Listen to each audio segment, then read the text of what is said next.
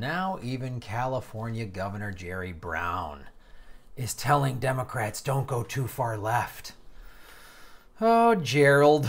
Little Gerald Brown. Little sellout Jerry Brown. Downtown sellout Brown.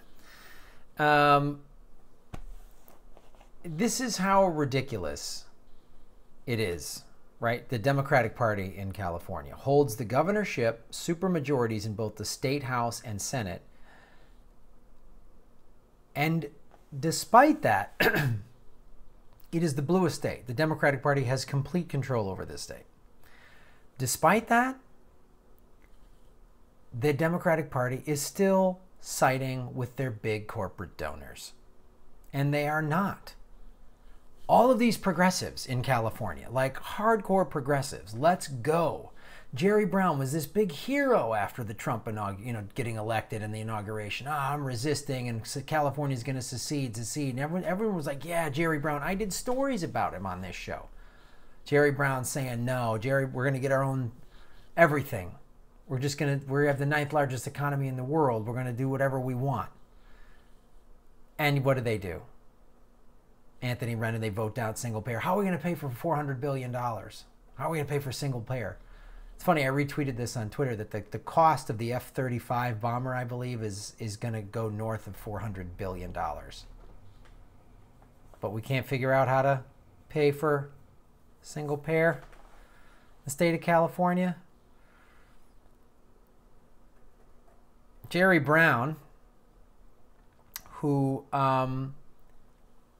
suppressed efforts to ban fracking, was fined in May of 2017 for laundering money from oil companies to Brown's 2014 re-election campaign.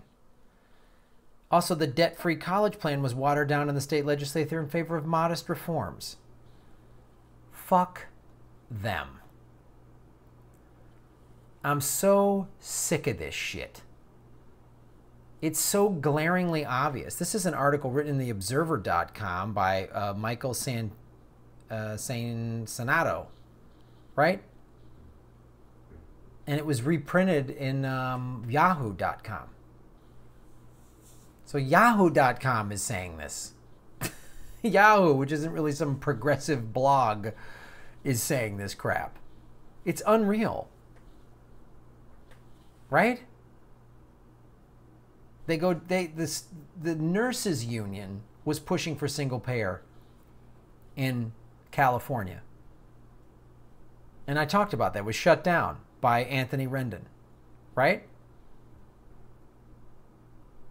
The nurses union, and they're being to blame. We're blaming the nurses union. Oh yeah, those damn nurses. They're like public school teachers. Oh, those fat cat school teachers sucking the system dry.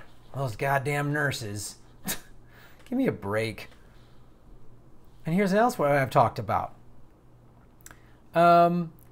Kimberly Ellis, who got threatened by high-ranking Democrats, right? In June 2017, California Democratic Party chair candidate Kimberly Ellis reported that dozens of votes in the California Democratic Party chair race in May 2017 were ineligible to be cast. Her efforts to ensure the election was fair are being ignored by the state party despite the California Democratic Party's Compliance Review Commission identifying 223 potentially problematic votes. The election was decided by 62 votes.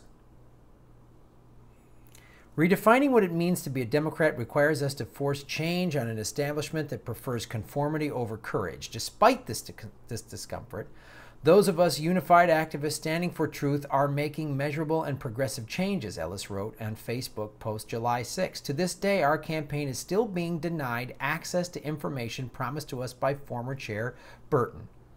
Information critical for us to supply specific data points in our challenge. Further, this review is far cry from an actual independent forensic audit, but it's a start. Because the election favored the establishment-backed candidate Erik Bauman, the California Democratic Party and its establishment insiders have obstructed efforts to obtain a fair and independent review. Boy, does that sound familiar?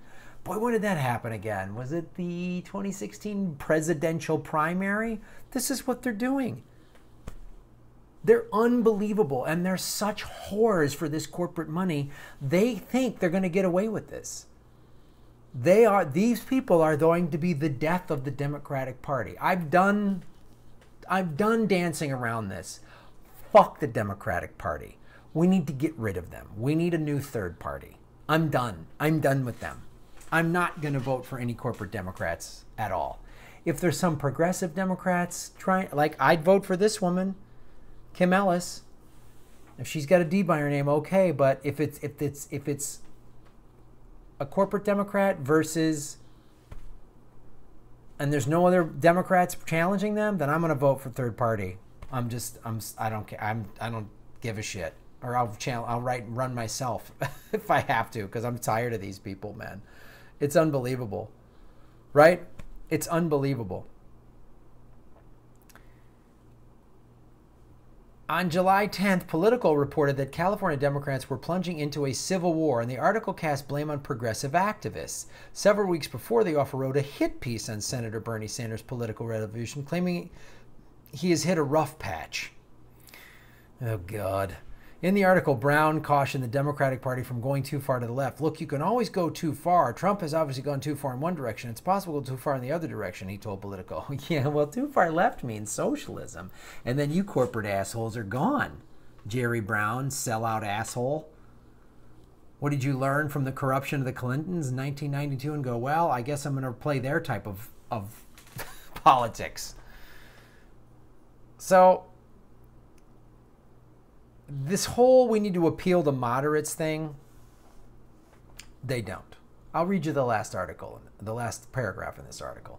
Establishment Democrats often argue that the party needs to appeal to moderates, which only suppresses the enthusiasm of their progressive base. Yeah, you know, the people that are paying attention, the people that want real change, that are done with like, oh, we'll take lesser of two evils, we'll make concessions, that stuff, who see the whole system is broken. They're unbelievable what the corporate Democrats are doing. They're unbelievable. The whole system is crumbling. People are bailing on them left and right. Do not give a penny to the Democratic Party. An individual progressive Democrats campaign, okay, but do not give to the party. They're going to send you all these resist Trump. Fuck that. Give it to a non-for-profit or something like that, but don't give it to the Democratic Party. This is what this article says. The Democratic leadership has insisted running solely an anti-Trump message and refuses to take principled stances because doing so might antagonize their donors. As we've said time and time again, they would rather lose to Republicans than let progressives get any power. They've done it on the national level. They did it in the presidential race. They cheated in the presidential race. They're now doing it in California. They killed They crushed a progressive woman, a black woman. They're all the Democrats are all diversity. Here, a black progressive gone. Same thing with Nina Turner. Boom, hit piece on her. They're diverse in that they have a wide range of ethnicities and genders that are fucking corrupt as shit. And then they get assholes like Joy Reid and Rachel Maddow and Chris Matthews to spew their bullshit on a national level. And they get assholes in the LA Times and whatever to say this crap. So fuck the corporate Democrats. That's who killed single payer, was their wealthy donors from the healthcare industry, and Big Pharma killed single payer in California. Don't give up. Don't give in.